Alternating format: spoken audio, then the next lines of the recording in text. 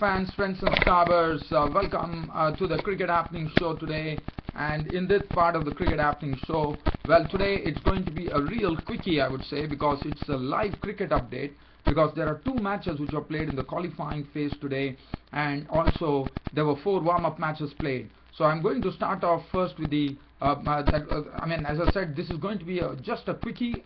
We would call it a real cricket update on the T20 World Cup 2014. The first match that we are looking at is between Netherlands and Zimbabwe, which was played at Sylhet Stadium, with the match going down all the way down to the wire, and only in the final ball, when 1 run was required of the last ball to win, the last ball of the final ball of the innings coming up, and Vusi Sibanda smoked it for a 6 to actually secure the win for Zimbabwe.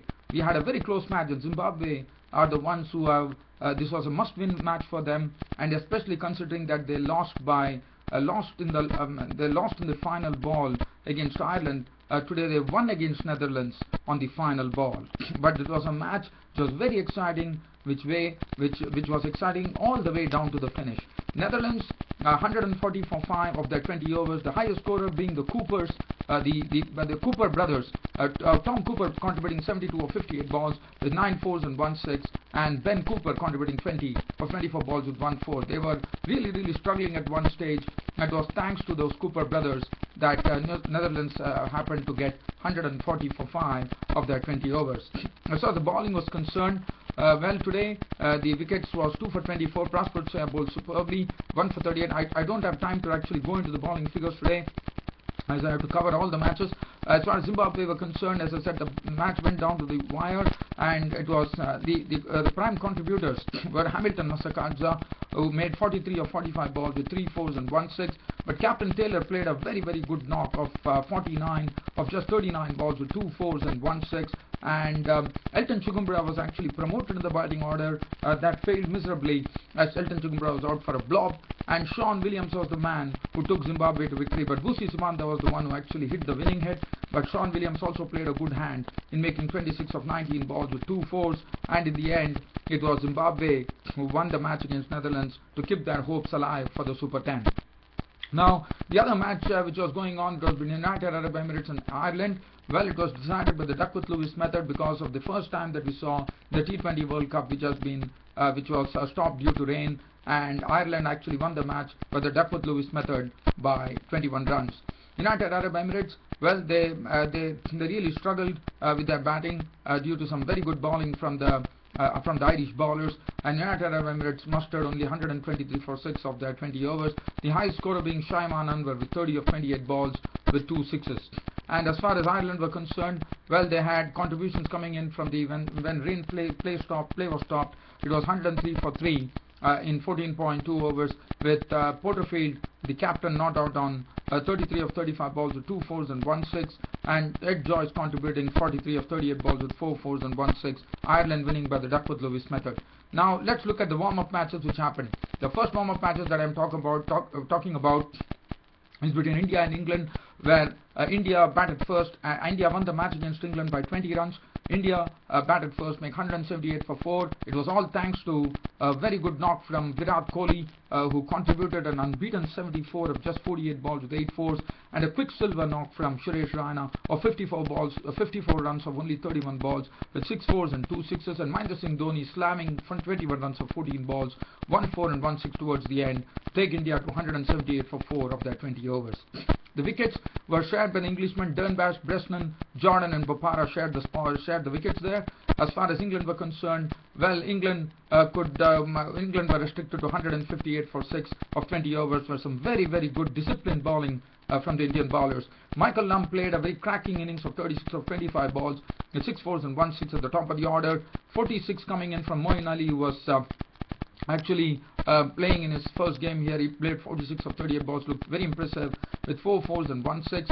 30 coming from Butler of 18 balls with 2 fours and 2 sixes. But as I said, the Indian bowling was pretty sharp. The wickets were shared by Bhuvneshwar Kumar, Shami, Ashwin and Raina, and they found it pretty difficult to get the Indian bowlers off the track, and India won the match by 20 runs in this warm-up match.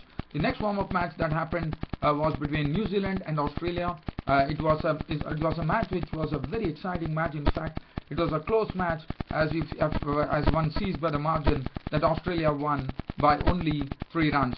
Australia batted first, and I thought this is the most a very devastating opening pair as far as this T20 World Cup is concerned. I think Australia has them in the form of David Warner, Arun Fay, and they showed us why today by really smashing the New Zealand bowlers to all parts of the park in putting on 113 runs for the first wicket in just 8 overs. So such was cracking stuff coming in from David Warner, who retired out for 65 26 balls with 7 fours and 5 sixes. Arun Finch retired out 47 of 22 balls with 9 fours and 1 6. And Australia totaled 200 for 7 of their 20 overs. As far as New Zealand were concerned, for them Martin Guptill made a higher score of 62 of 34 balls with 5 fours and 4 6 and 37 coming in from Brendan McCullum. Other than that, Anderson and Ronchi contributed 29 and 21 respectively. And as I said, the match went all the way down to the wire, and finally it was Australia who won the match by 3 runs.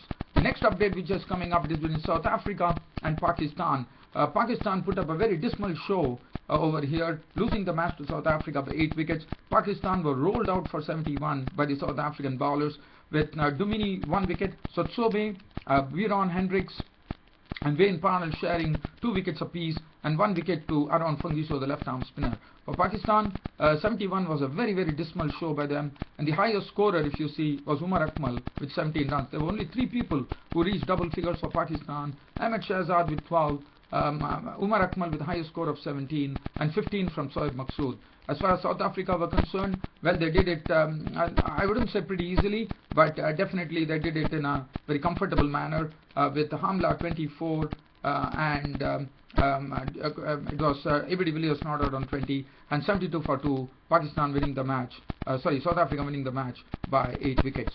Now, as far the last warm-up match is concerned, was West Indies and Sri Lanka, where West Indies once again showing that why they are the defending champions by putting on 172 for 5. It was again a cracking stuff, this time from Dwayne Smith. The other day we saw Chris Gayle do it. Today it was Dwayne Smith cracking 60 of just 45 deliveries with 8 fours and 2 sixes, and 43 coming in from Dwayne Bravo of 31 balls with 6 fours, which enabled the score to 172 for 5 of their 20 overs.